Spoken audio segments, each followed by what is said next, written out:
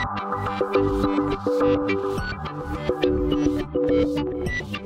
and welcome to my playhouse, and see? Picture in picture! This is fun. Apparently not. Okay, I'll kill that again.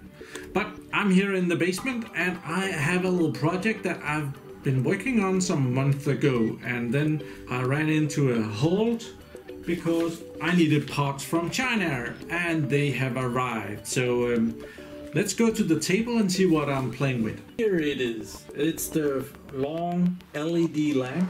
See, it goes all the way down here, right there. But the electronic is broken and we had to change that out. And I've got some spare parts here from China land. And it's a couple of, I think these were N-channel MOSFETs. But I'm gonna try and mount one of them and see if they will just let out the smoke again. That often happens. We have been changing a lot of other diodes and stuff on that. If you go back and see the video, you will see what I have tried so far. I have gotten some advice, and that is to, when I turn it on, put another lamp light bulb in series with this thing, so that if this is kind of shorting out, this will take all the amperage and hopefully not damage this anymore. I'm gonna try out that. So it's like, normally I would put 220 volts on this. Instead I will put 220 volts on this and this in series.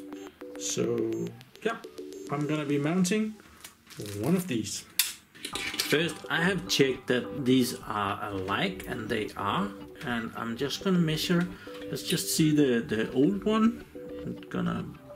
The multimeter is on diode testing, so I'm gonna test between these two legs, and there is 0.3 volts between those, and over here there is 0.00. So that is probably very short-circuited. Over here on the new one we have infinite or open circuit, and over here we have 0.005 volts. So it's not a total short circuit, but it's very close. I don't know between that one, total between those 0.3. So it's definitely different than the old one, so we're gonna do some work on that. I'm just gonna bend it like the old one, so I'm gonna take my pliers here, kind of the same precision here, and I'm gonna bend it the same place. Where is that? It's just beneath there, so that it's ready to go into the circuit board. There we are. Over here I'm heating up my soldering iron. Over here. Over here. Here I have a device. We call this, in Danish it's called a tin sucker. Tin super, tin sucker. And that's because we call this tin. So this is a soldering tin sucker. So we're gonna see if we can get holes through here, so I can put in this. There's a hole. Another hole.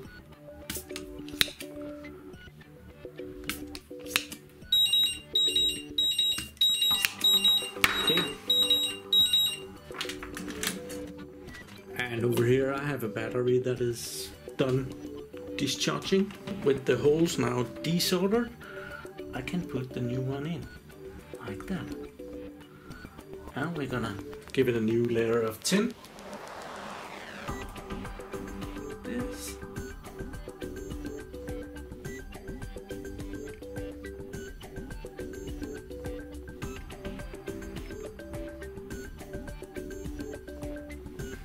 Very nice.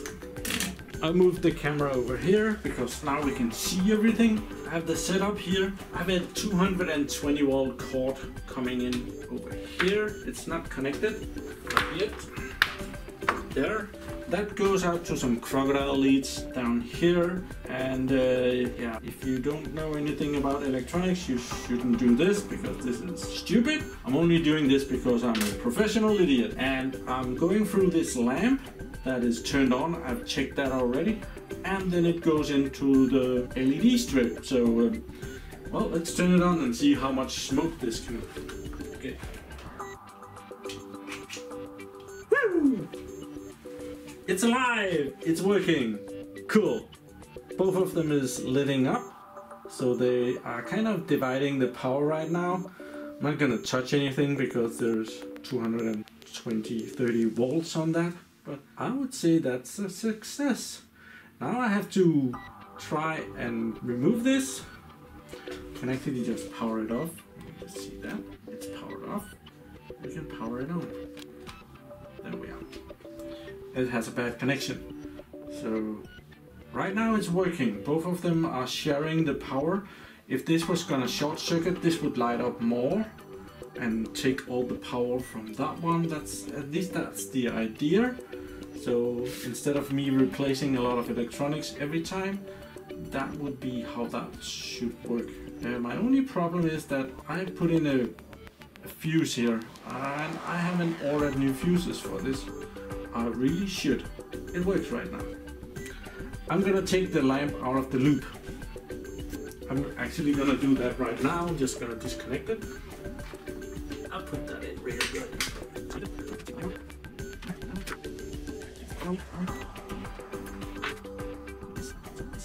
And try and power it on again and see what happens. Hopefully it works. It works. We have a success. I fixed it. Yeah. I guess I didn't fix it enough. This one got very hot and smoked and set up, and then the light disappeared. And I just happened to turn off the camera at that exact moment. Oh, I wanted that. It's probably this one that is dead again. I'm gonna take the MOSFET out again, and I'm gonna take out this big diode right here. I am suspicious on those.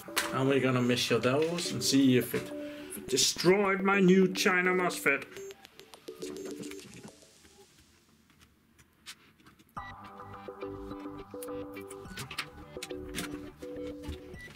Get the multimeter into view. Is it in view? Kind of. And we're gonna measure this again. I didn't even get to cut the legs of it.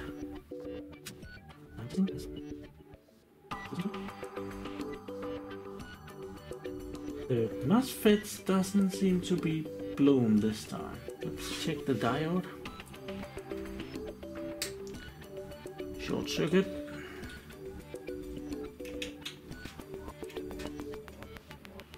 Short circuit. Yeah. This one blew, so probably something else is bad too, further down the line. It's just a diode that blew. The expensive, or really not that expensive, it just takes a bloody long time for it to arrive from China. That is still good. So I need to find a new one of these diodes, and the diode is called M10. It's probably so common. Oh, it's called, I'm not sure if it's called M10 or if it's called 1C. FS57M1C. I'll go look that up. I'm gonna put this back in. So I'm up here at the computer trying to find this little diode that has died. And first I searched for the, let's just go back. I searched diode M1C and it came up with some suggestions, and I just took this one. It looks like the one I need, but then it does not anyway. This says that this is a IN5401. That's not what I'm looking for. And I found down here that the M1C is the brand name, so that's no good. So I went on to search for the other thing that's on the diode, and that's the, I searched for diode and SF56. With that number I had much more luck. There was a lot of diodes here with that name, and even some really cheap ones. Here I get 20 pieces for just 90 cents. That's cheap. Down here I get the same 20 pieces for about $2.5. I'm not sure which one I should choose. This is about $1.20 for 20 pieces. And yeah, you can almost pick the price yourself. I think I will go with the cheap one, and I'll go with one of the other ones as well, just to see. When we're talking that amount of money, it's really just who can deliver first. So I think I'll order this one. I'll buy that. Oh, I guess I have to log in. So I bought those. Actually, I bought 20 from this company, and I bought 20 from this company, and I bought 20 from this company.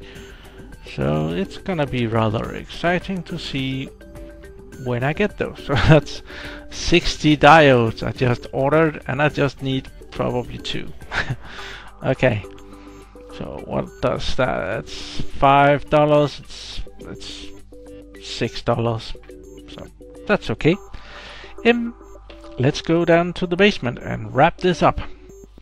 Yeah, this is probably as far as I'm gonna get with this project this time. Now I'm again waiting for spare parts. I could go down to the local shop and just get it, but I like getting it from China, and well, we're not in a hurry. It's just a lamp.